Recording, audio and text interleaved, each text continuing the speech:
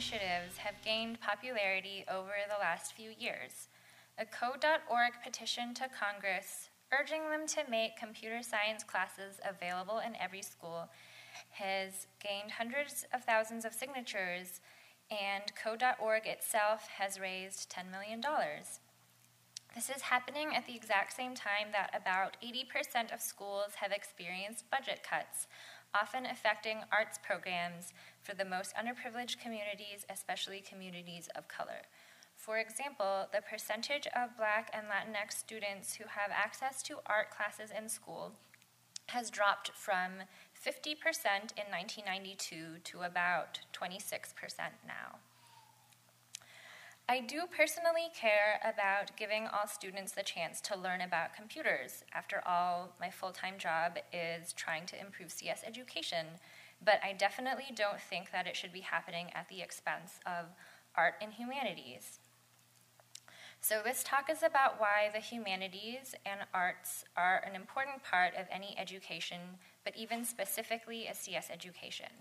That if we want students to become good technologists, we should not sacrifice the humanities and should even go out of our way to specifically include them in a computer science curriculum. So firstly, using art and visual aids is a great way to both set the tone for learning an intimidating subject. Linda Lucas's children's book about programming called Hello Ruby is a great example of using art to set the tone for learning. Her illustration style is colorful and whimsical and sets a foundation for thinking about computers with creativity and curiosity. And besides setting the tone for a subject, art and illustrations can help explain a concept for visual learners. Even if a student isn't a visual learner, research shows that reinforcing a concept in a variety of ways can help the concept sink in. So as an example, the first Bubblesort Zine is about calculators and using electricity to make computations. Inside the chapter about circuits, the zine explains batteries as catteries. It shows a diagram of a cattery split up inside with one half full of catnip and the other half full of tiny pent-up cats. And as soon as you put a wire between the two sides, the cats rush through the wire to the other side. The cattery analogy even holds up for explaining resistance and parallel circuits. Resistance is anything that might get in a cat's way, like yarn or a puddle of water, and more cats will choose the path of least resistance because they're lazy.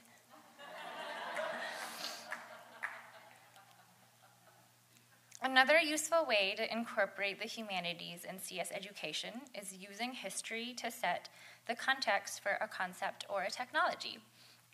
Before talking about binary numbers, we can cover a bunch of historical number systems used throughout history. So most historical counting systems are based on 10 because we have 10 fingers and not because there's anything inherently special about the number 10. There are even some cultures that counted in hex because they counted the spaces between fingers and toes, which is 16.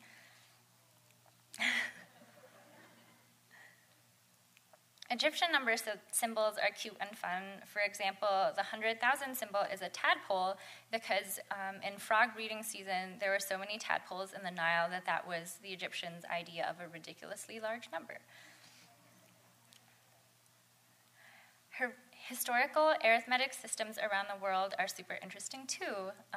This is Ethiopian multiplication, and it's fascinating to cover because you represent one of the numbers as pebbles and the other as houses. You put them both in columns, and you double the pebbles, and you halve and floor the houses until you reach one house, and you cross out even numbers because they're considered unlucky. And the answer is the number of pebbles at the end of this. And I love this calculation because it involves superstition and you end up with the right number at the end. And I remember reading about this as a kid and being so fascinated by it that when I started writing a zine about computation, I knew it was the first thing I wanted to include. If we're going to be talking about how the internet works, we can also talk about historical long-distance communication methods. For example, drums in the African Congo that could carry complex messages as far as 6 or 7 miles at the speed of sound hundreds of years before Morse code telegraphs. And communicating by drums shared many properties with the internet, including protocols, error correction and redundancy, and encoding. While talking about encryption, we can talk about how a Hindu guide to behavior for young women in the 800s suggested that every accomplished young woman be skilled in cooking, perfume making, chess, and ciphers, along with 20 other skills. When talking about encryption, we can talk about how Arab linguists studying the Quran discovered the frequency analysis method for cracking the random substitution cipher a good 1,000 years before Europe would discover this method.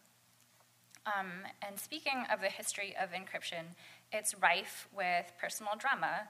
There were several cases in history where a cryptanalysis breakthrough was motivated by revenge or spite. A cipher called the Vigenère cipher was considered the strongest cipher in the 1700s and 1800s in Europe and remained unbroken there for 100 years. And Charles Babbage, who also invented the difference engine, dabbled in trying to crack it but didn't succeed until he was motivated by spite. The story is that a London dentist claimed to have invented a special unbreakable cipher, which, when Charles Babbage read about it, was just the Vigenère cipher. And he was so annoyed by this dentist that he resolved to break the Vigenère cipher to piss him off, and did so within a single year. Another spite-driven cryptanalysis story.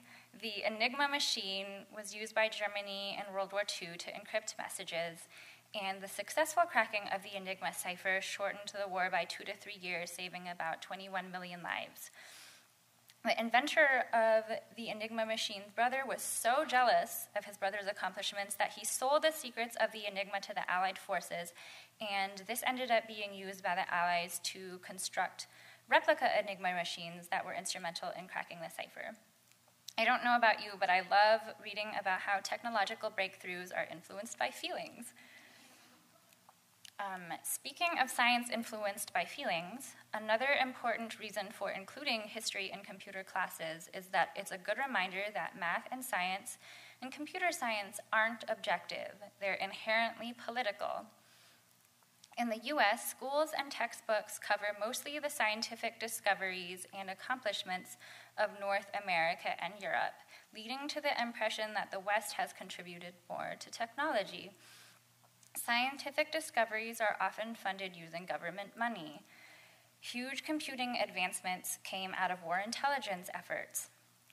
In the 1800s and 1900s even, many monarchs and governments funded both cryptography and cryptanalyst teams to keep national secrets safe and to try to intercept and decode any anti-government messages. Marie Antoinette, for example, being royalty, was well-versed in ciphers and used them while sending messages.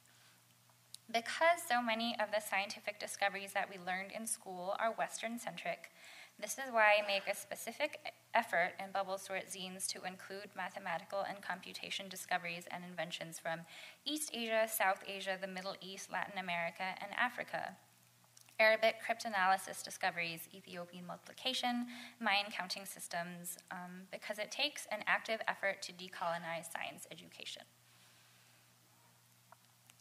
Including art in computer science classes also frames computers as a tool for creativity. I remember when I was learning programming, what got me most excited was while I was making websites and being able to personalize them and customize them and use them to share my writing and fan art. Imagine a computer science curriculum that included exercises in making generative art, hacking, knitting and embroidery machines, programming music visualizations, creating photo filters, or generating sonnets. Lastly, the most important quality in any technologist is empathy. Art, whether it's literature or painting or music, can help you build empathy for people with very different life experiences than yours by putting you in their experience and their story. Empathy helps technologists communicate and collaborate well. And empathetic technologists will build technologies with people as their number one priority. I'd love to talk to you afterwards if you're interested in computer science education or the intersection of the humanities and technology.